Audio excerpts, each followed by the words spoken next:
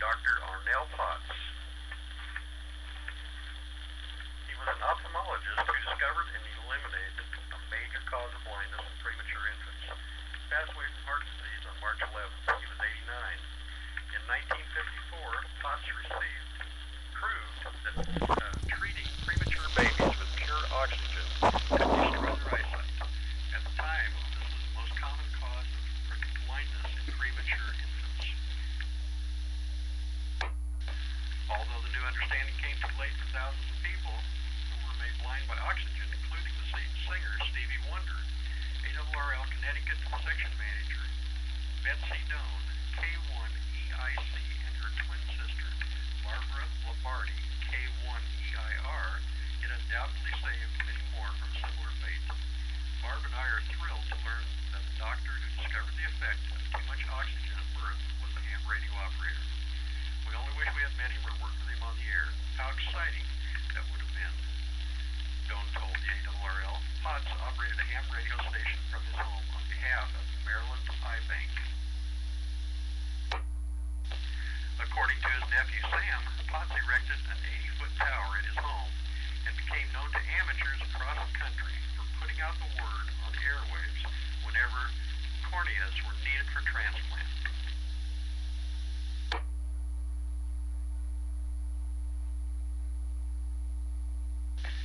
Interesting, ARRL continuing education course registration. Registration remains open through Sunday, April 25th for these online course sessions. Beginning on Friday, May 7th, 2010, Amateur Radio Emergency Communications Level 1, Antenna Modeling, Radio Frequency Interference, Antenna Design and Construction, Propagation, Analog Electronics, and Digital Electronics. To learn more about these, visit CEP course listing page or contact Continuing Education Program Coordinator.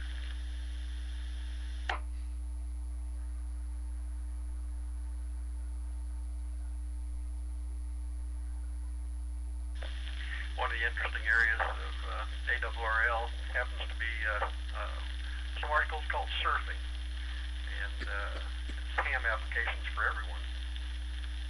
And hot on the heels of smart applications for iPhones and iTouch iPods, for those of you that have got them or will be getting them or have them and really like them, NASA released a new iPhone app called 3D Sun that delivers a live global view of the sun.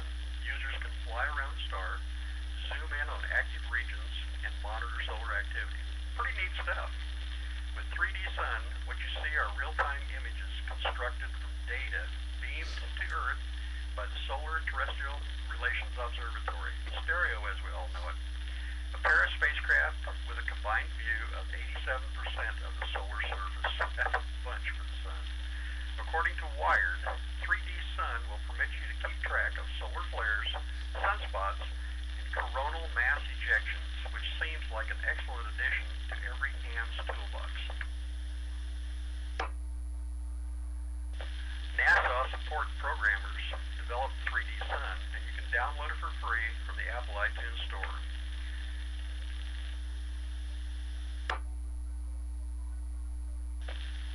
And if you don't have an iPhone, they have other applications also. They recognize that the iPhone is not the only smartphone on planet Earth. And I certainly don't want to give you any non-iPhone smartphone users the short shrift, so I'll point you to a website that lists a variety of free ham radio applications for smartphones that are not iPhones. That is the software.informer website. There you will have to separate the wheat from the chaff because there seems to be some non-ham apps mixed in with the ham apps, but you will definitely find some useful ham applications there, and they are free. By the way, thank you to David Kaplan, WA1OUI, and Tolliff Winslow, KB7DNS, for the heads up about the 3D Sun. Until next time, keep on surfing. Excellent articles there.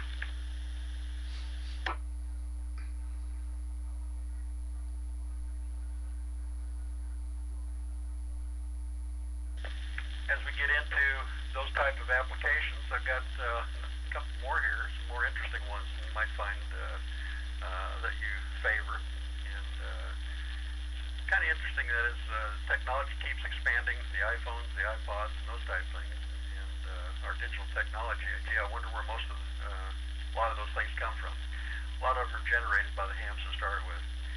Bob Murda, AK9RM, added another website for online monitoring arsenals. David Pascoe's KM3T Live ATC.net that streams live audio of air traffic control communications from across the country. Bob Murda said, I find monitoring air traffic control communications addictive and carried my laptop around the house last weekend, listening to the international flavor of Boston Center traffic via liveatc.net. By the way, Surfin covered another radio-related online live audio streams last week and the week before that. Several of the applications are out there. You just need to find them if you're interested in those type of things. And it's just another example of the way the world is working with amateur radio and getting some of those applications on some of the things that we all really enjoy and can use with some of the different phones and the iPods and the iTouches. I remember when the iPods came out, everybody said that they were for music, and they still are, but they do so much more, and now that they're wireless and they can pick up some of these applications, especially for ham radio and that portion of the spectrum, it's really great stuff. There's just not an awful lot that you can do out there with some of these unless somebody develops them, and as we can all see, there's an awful lot of ham radio operators behind the development. Well, that's been a weekly dose of the AWR information. At this time, do we have any additional check-ins? Please call WD0AOP with your call. KD0HYN in and out, or by proxy, I mean in and out. KV0DNP.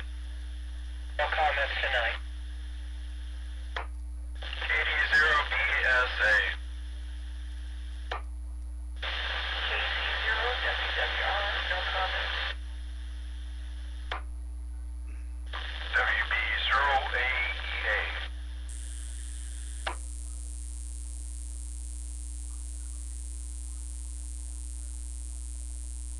That was a good round there. KC0HYM came down. KB0DNP, Mike, I believe you're in now. KD0BSA, Tyler, I didn't hear any comments there, so I assume you're in now. KC0WWR, Lydia, good evening, nice to hear you. And Kurt, WB0AEA, I believe you're for comments, correct me if I'm wrong. No, I'll just give it to you, Lonnie, WB0AEA. QSL, Kurt. Any other check-ins at this time, over? KD0DVO, you forgot me when you called KD0HYM. KD0DVO. N0OSB, in and out, please.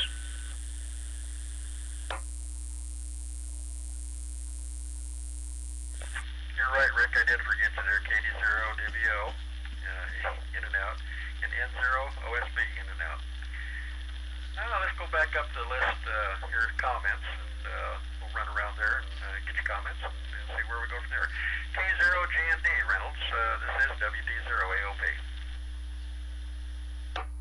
Hi, Lonnie, WD0AOP in and out, K0GND. Boy, I saw lots of folks this weekend at the convention. That was wonderful. A lot of people came out, braved the neither were rain or sleet or snow kind of deal, and we had a pretty good time out there.